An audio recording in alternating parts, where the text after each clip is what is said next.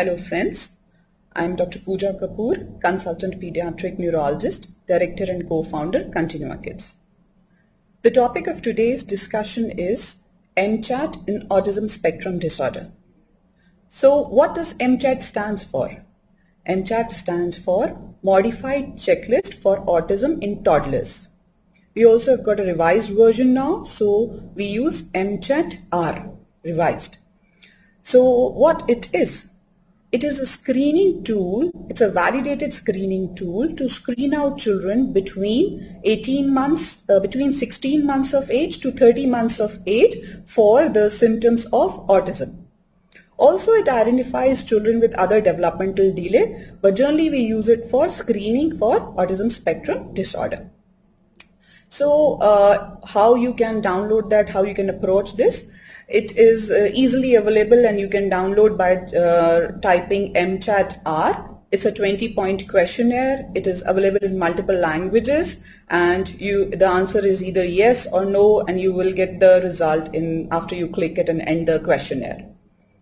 So the Indian Academy of Pediatrics have put it forward that every child who is at 1.5 years, that is 18 months of age, and 2 years of age, that is 24 months of age, should get the screening done by either of the tests. So I'm talking about MCHAT. There are other screening tools also to look for the symptoms of autism spectrum disorder, and these tests have to be applied at every visit of 18 months and 24 months.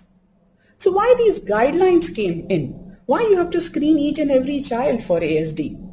So there are 3 reasons for that. The first is the high prevalence. The prevalence of autism spectrum disorder in 2 to 9 years of age children is between 1 in 65. That is, out of every 65 children, 1 has been diagnosed with autism spectrum disorder. So once you screen these children early, you will be able to diagnose early.